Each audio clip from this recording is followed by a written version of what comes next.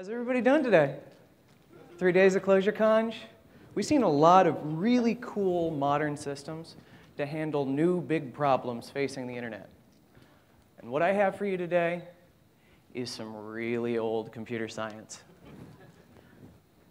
We have the problems of the 1970s. So this work, somebody wanted me to share the history of this work. This actually came out of Clojure Conj last year when Dan Friedman and Will Bird came for the first time.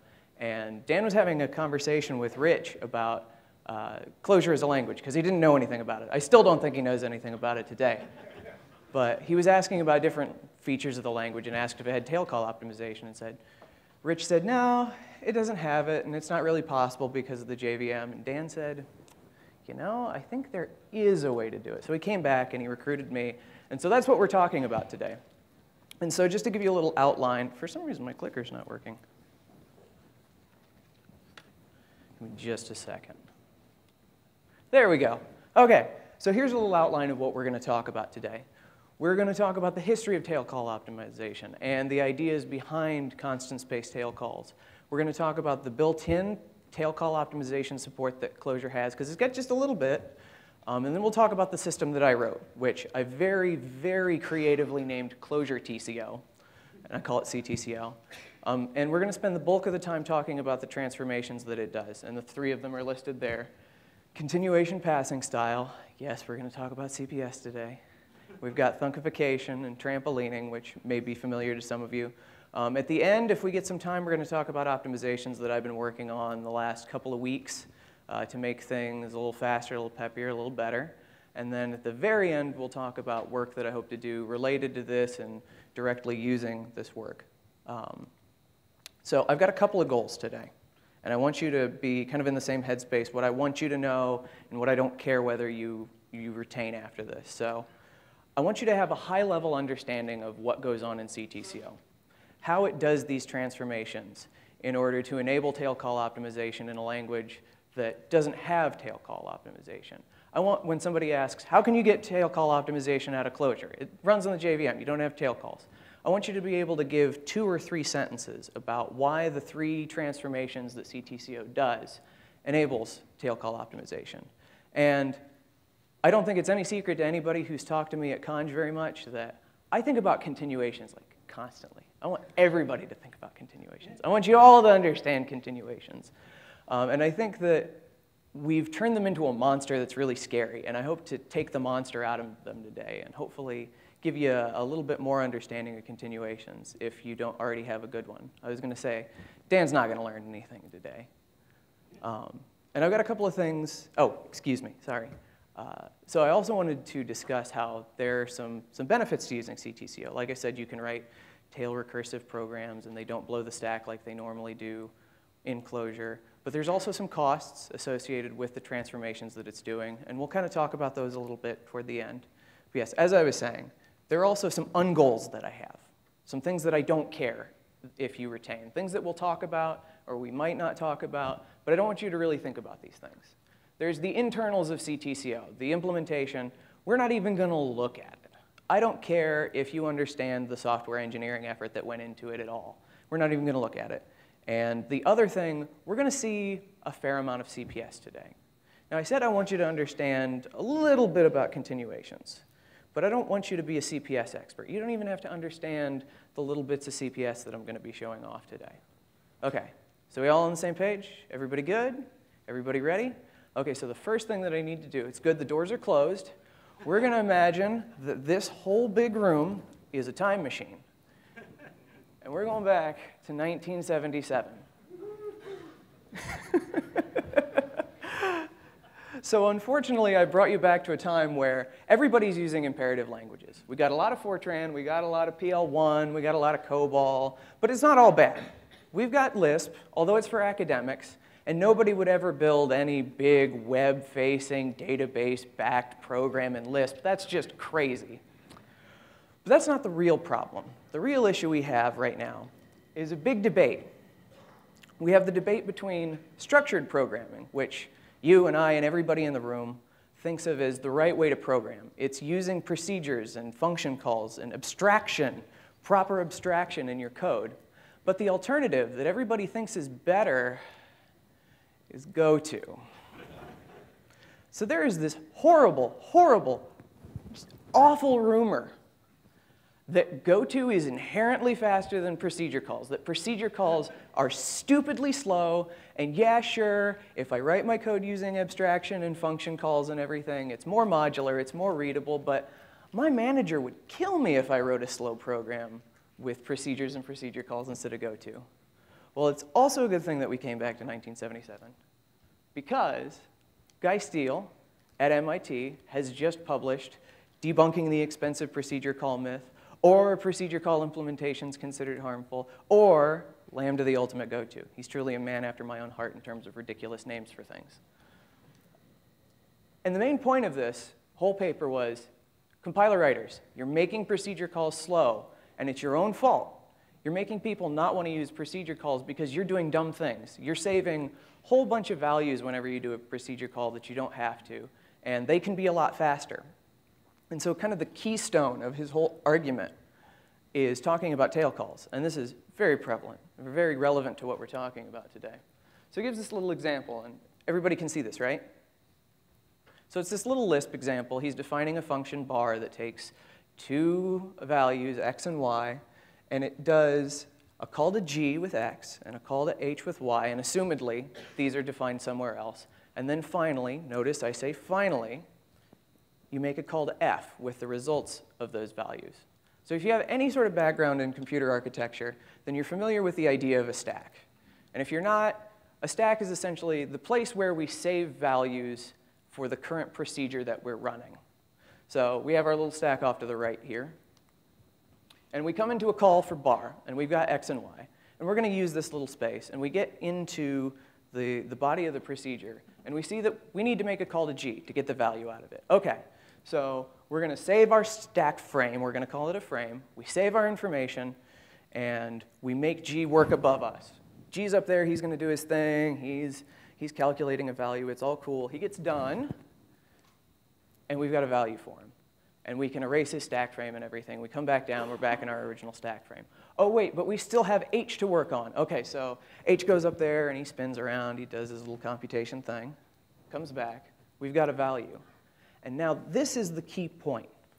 We had values that we had to save when we were executing g and h, because we had to come back to bar. We had some work to do in bar. But now all we have to do is make the call to f. So if we were silly, we would say, OK, f, go do your thing up above me in a new stack frame. But what do we have to do once we get back from the call to f? What does bar have to do when we get back from f? Think about it for just a second. Nothing. There's no work to be done. Why are we saving information about bar? So let's do just that. Let's just reuse the stack frame and put f in there. Let f work in there, and then we don't have to do the stack manipulations. All of a sudden, we see we don't need a new stack frame. We don't need to do the manipulations. And all we've done is set up for some arguments to go to the next function, and we jump. It's just a goto. Not only do procedure calls not have to be slower than goto, they can be goto. This is a really just awesome idea. And luckily, it seems like most of the compiler writing community, at least for the most part with procedure calls, got the message, and procedure calls aren't painful anymore. And so we learned. Tail calls are super awesome. They're an efficient and natural way in languages that include constant space tail calls to do iteration. You can do recursion on lists and all sorts of fun things. If you've ever written a finite state machine or a parser, you know that writing it in terms of natural recursion is awesome. And it's so great that Guy Steele, who was also working on the scheme programming language, and Jerry Sussman at MIT, they put it into the scheme standard. You're not a proper scheme implementation unless you have constant space tail calls. And the standard ML guys came along a little bit later, and they were like, hey, that's a good idea. Let's do that too. So we're still in 1977. Looks great for the future. Everybody ever is going to have constant space tail calls, right? Everybody in the room, 1977. Everybody in the future is going to have constant space tail calls, right? Awesome. Wait. Not every language ever uses constant space tail calls. And there are a whole bunch of them. But what we care about today is that the Java security model makes it so that we have to have a stack frame for every single procedure call. And therefore, our favorite little Lisp implemented on the JVM doesn't have full constant space tail calls. Sad days. But it's not all hopeless. We do have a little tiny bit of built-in tail call optimization in Clojure. We have, you're probably familiar with the recur form. We can use this for self-recursion in function bodies, or if you use the loop form, which if you squint and turn your head kind of looks like a while loop. There's a reason for that, or so I've heard. It uses the underlying mechanisms for while loops to do that go-to with arguments that Guy Steele told us about way back when. And by the way, we are in 2012 again, so it's sad times that we don't have tail call optimization everywhere, but we don't have to treat the room like a time machine anymore. In addition to the recur form, we also have this function built into Clojure core called trampoline. I've personally never used it. You have to do some funky little code transformations in order to get it to work. And actually, if you were paying attention to the very beginning of the talk, you would notice in the outline, we're going to talk about trampolining as a transformation that CTCO does. And so we'll get into it later. It is important. It won't use the built-in trampoline. It actually rolls its own. But these are the things that we have to play with. So that brings us up to speed. We know about tail calls. We know about the story about tail calls in Clojure. And so now we can get to the system that I wrote called Clojure TCO. And the idea is that the way that Clojure stands now, if you want constant space tail calls, you have to roll it yourself. You have to know when to insert recur. You have to know when to do that funky trampoline transformation that we're going to talk about later. And I'm a compiler hacker. And I like to write things that write code for people. So the whole idea behind CTCO is you just write your code the way you want it. Let the compiler handle it for you. And of course, the main idea is that, like with the go-to with arguments, the compiler transformation will make that transformation as good or better than you could do it if you were an expert in how to do all these things by hand. So with that, we're ready to start talking about CTCO transformations, which you know means continuation passing style. So what in the world is a continuation? It's this weird, abstract, mathy thing. Why are we talking about it in terms of writing real software? Well, I hope to give you a real software explanation of what it is. But first, let's think about what a continuation does. You may not know this, it's fine. It's a thing that takes a value, it does some work, and we'll think about it as some computation that's waiting to happen, and then it returns a value. If we were doing things in typed Clojure, I was actually thinking about this with respect to Ambrose. This would be an arrow type. It'd be value, arrow, value. And you can think of it as a function. It's a very convenient way to represent them. In fact, that's how we're going to represent them in CTCO. And you can even think of the smallest continuation you can possibly construct. We call it the empty continuation. It's better known as the identity function. It takes a value, does no work, and then returns the value. OK, so we got a little bit of a picture of how continuations do their job. So now I want to make a really big claim. And it took me a really long time to figure this out. And I think that this is the point that helps you think about continuations with respect to when real people, not mathy abstract people, write software. Continuations are stacks. It is just the stack. When we apply the CPS transformation to code in CTCO, what we're doing is we're taking that stack that the JVM handles for us. And sometimes we don't like the job that it does because it creates stack frames where we don't want stack frames. We take that stack and we turn it into a function. We've got it in our hot little hands. And so we don't care about the JVM stack anymore. We can clear it out however we want because all the information that was being recorded in that JVM stack is now recorded in this function that we have. And that's super cool. So from now on, and literally even in the middle of this talk, if you hear me say the word continuation, you can yell stack at me. So I need some audience participation right now. When I say continuation, you say stack. When I say continuation, stack. Continuation. Stack. All right. OK. So in order to illustrate this point, at this point, I've just said continuations are stacks. I love you guys. OK. Apparently, we've had a technology failure. You're going to have to take my word for it.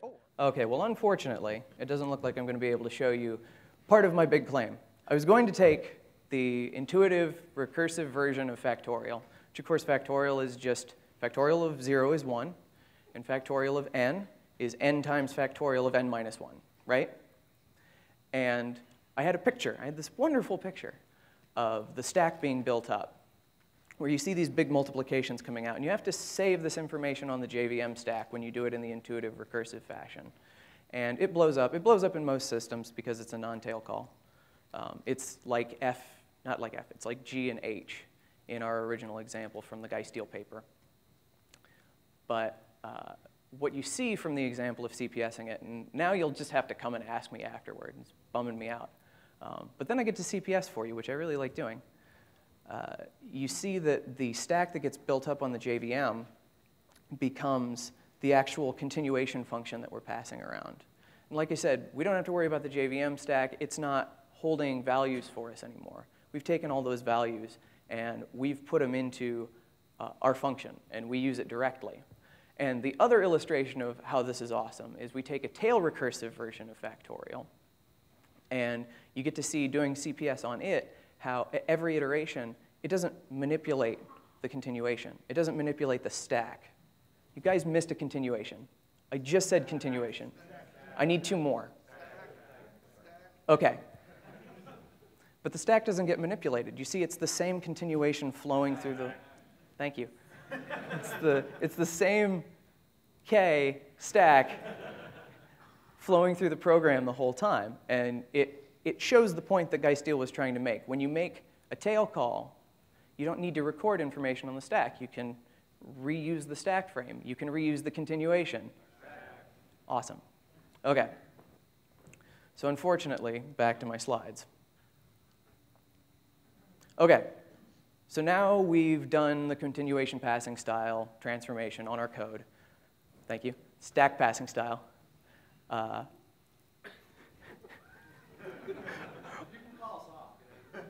And I can. I've committed now.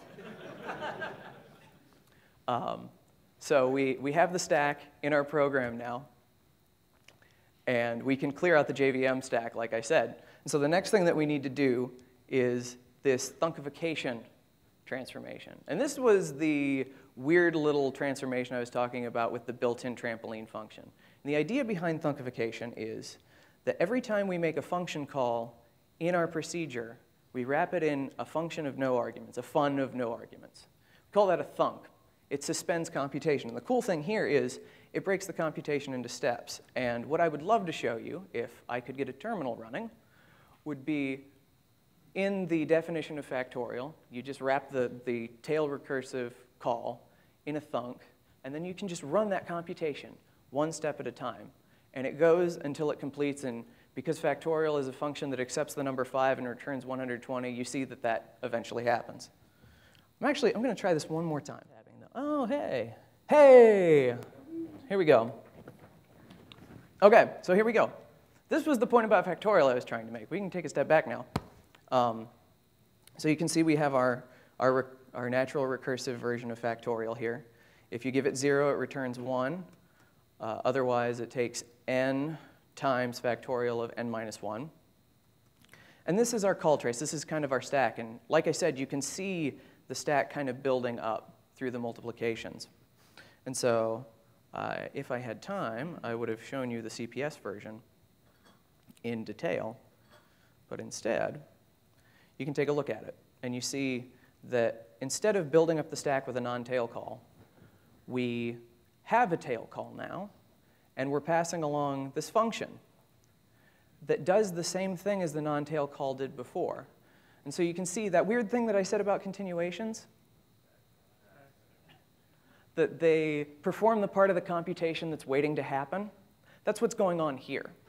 This multiplication with n is the computation that is waiting to happen. And so we've stuck it in a function, and we have it in our hot little hands, and we can run around with the stack now. And you can see that here. If you look at the call trace, look at that second argument to each call of factorial.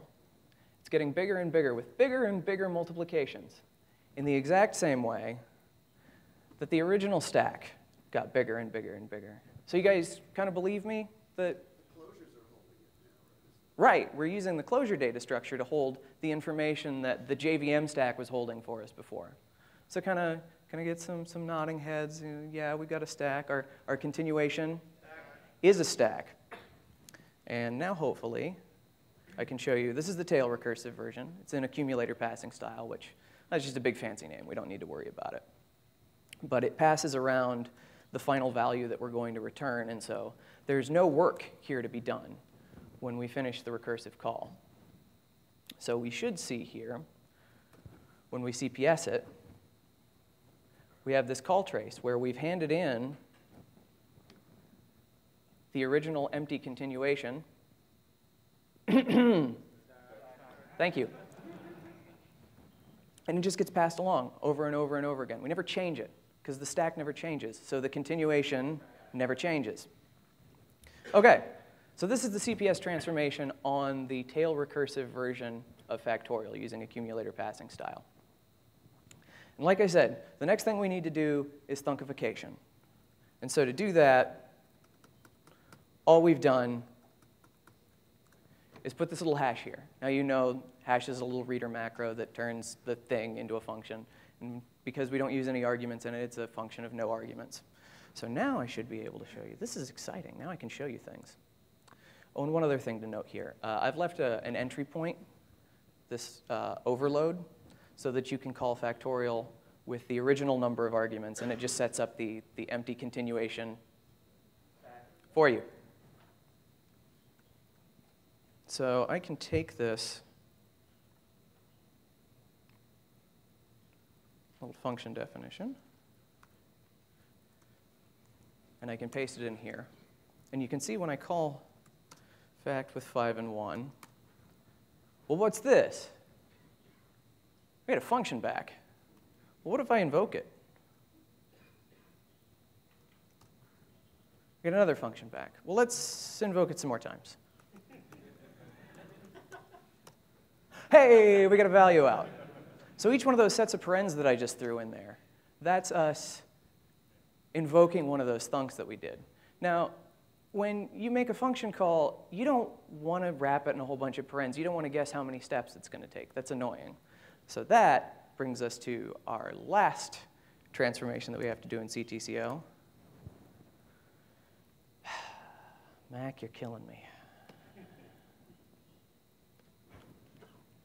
So yes, wrap in a thunk, break the computation into steps. You just saw those steps. And this prevents runaway stack growth, because at each point where we're returning a thunk, we would have made a function call, which would have made a new stack frame. And if that continued, our stack would get huge, and we'd overflow, and things would be bad, and we would be really unhappy. So this breaks it into the steps where, instead of making that function call, we return a value. And that's the point where, you know how I said we could clear out that JVM stack? That's exactly where we do it. Which lets us move on to trampolining, which is where we do the running of that computation step by step. And in order to do it, we need to have some sort of looping construct in our language that has constant space. Well, you remember toward the beginning I said we have at least one. We've got loop recur. So we're going to use that. We're going to run this little computation in a loop recur, and it's going to go and go and go and go until it's done. And an important thing here is to figure out when we dismount this trampoline. Now, there are a few ways to do it, and I actually have to give Alan Diepert credit, wherever he is in the room, for coming up with a very clever way of doing it, and I can show it to you now that I have mastered my own computer. Okay. That's not what I wanted. There we go. So now we can look at trampolining, and you can see that all we've done is we've taken our factorial function definition, and we've bound it within the scope of this trampoline function. And the trampoline function is simply asking, is there a piece of metadata attached to the thing that we were passed that says it's a thunk? Now, of course, we're not doing that right now, but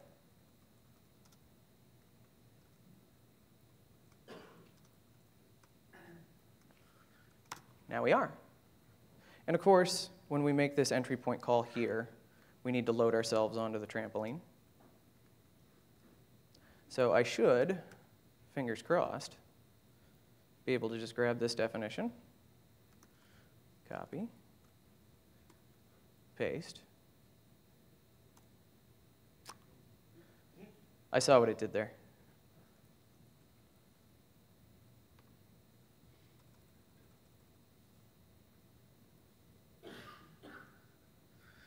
Oh man, bumming me out. You're going to have to believe me. So at this point, we understand all of the different transformations that go on in CTCO. And just in summary, like I said, my major point that I wanted to make in this talk was so that you understood the transformations that are going on here. So somebody asks you, how do you get tail call optimization out of a language that doesn't have it? Well, you tell them, we CPS, because that makes the stack an explicit thing that we have in our hands. It's a function.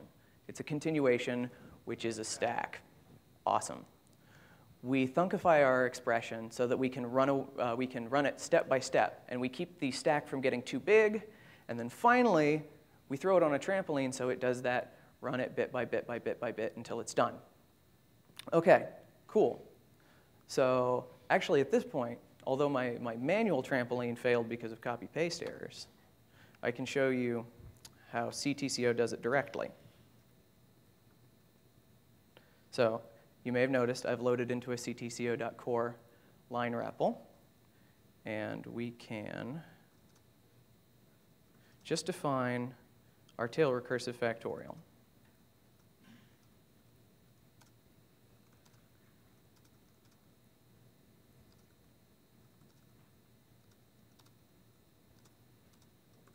That's the same definition we had before. Now, actually, before I do that, let's take a look at how this blows up. So we like to see how... Killing me. There we go. We like to see things break, right? So this is a normal call to factorial. Start the accumulator off at 1. Uh-oh. Stack overflow. So let's go back to our original definition, and let's just throw it through CTCO. And underneath, it's doing all the CPS, the thunkification, the trampolining for you. Let's try that again. We got a big old number.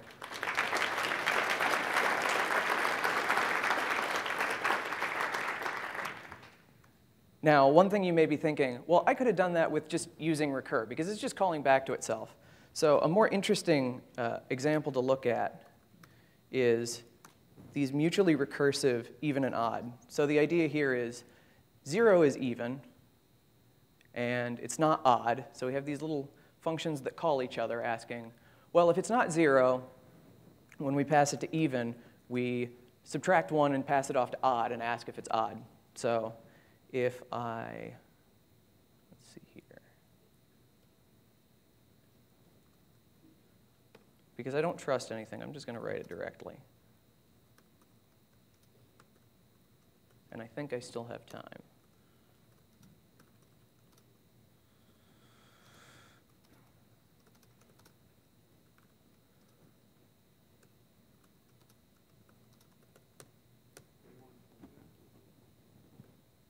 Yes, I do want true there. Thank you, Dan.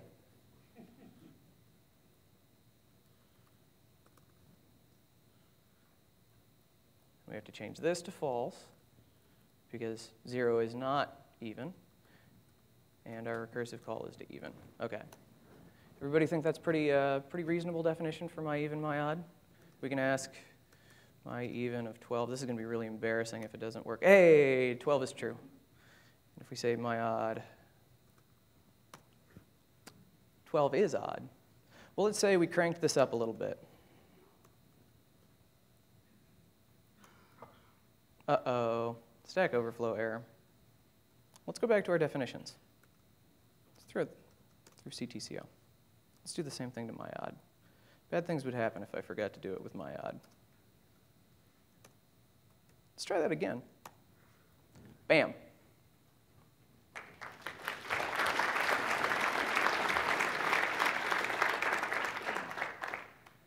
Okay.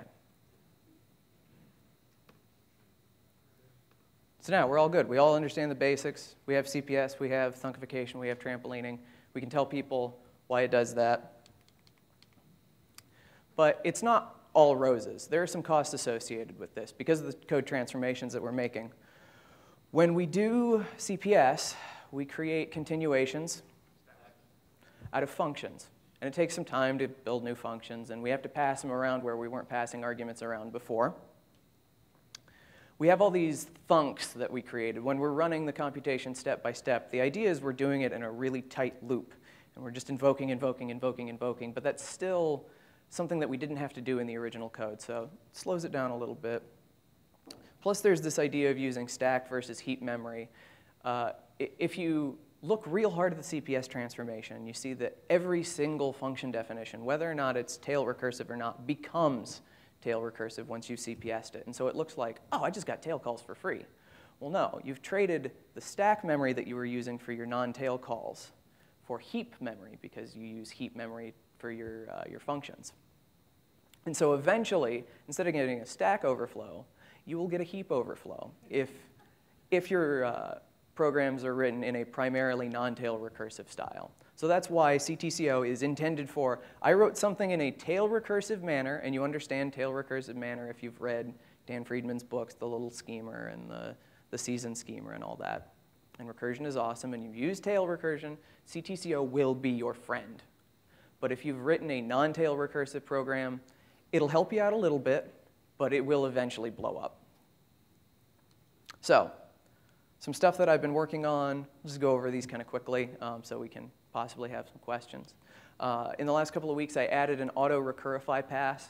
So like I said with the version of tail recursive factorial that we looked at, you could achieve the same thing by just sticking a recur in there instead of doing the thunkification and trampolining. And so CTCO now just looks through and figures out, oh, you're just calling back to yourself, so I'll insert a recur instead. And I've seen a fair amount of speed up from that. There was also this problem that I had for a long time, where you may have noticed that when I did my function definition, I overloaded it. Because when you do the CPS transformation, you go from whatever number of arguments you were passing around to that number plus 1 because of your continuation that you're passing around. And so you had this clash between when you were trying to call into the original version for, say, this thing's frustrating me. So let's take a look at something really silly.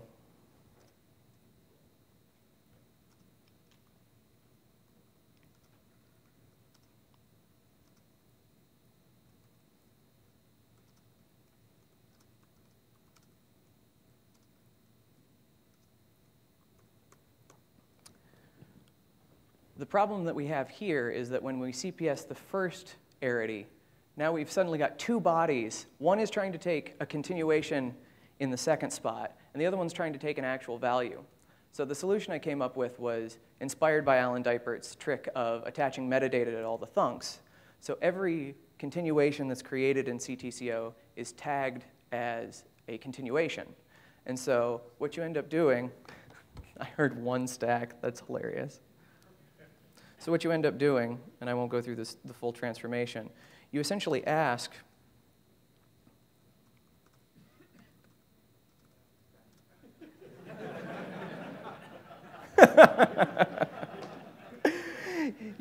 is that second argument a continuation? And if so, you do the code for the CPS version of the body preceding it, and otherwise you call into the original version. And it took me a little while to come up with this solution, but I was pretty proud of it. And like I said, it was inspired by Alan Deipert. So I think that's most of the content that I have. Just finishing up, we have some future work that I want to talk about.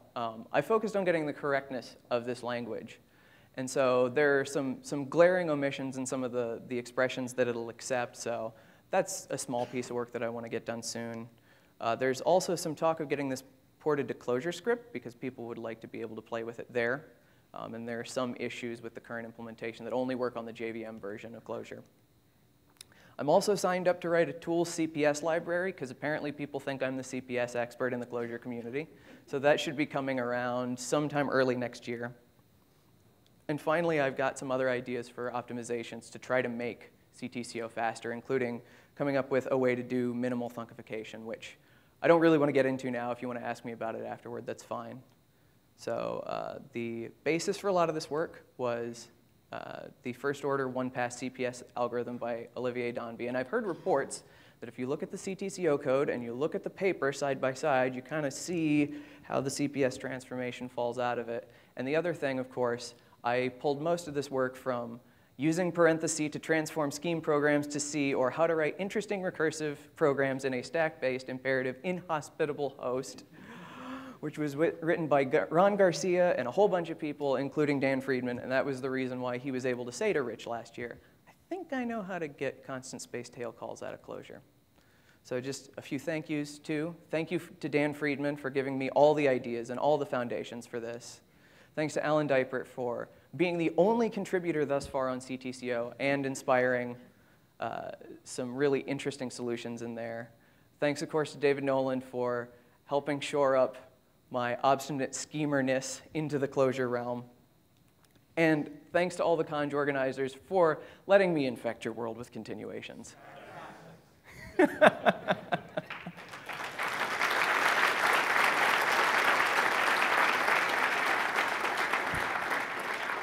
And what kind of compiler writer would I be if I didn't have a slide full of numbers at the end? Thank you guys for listening.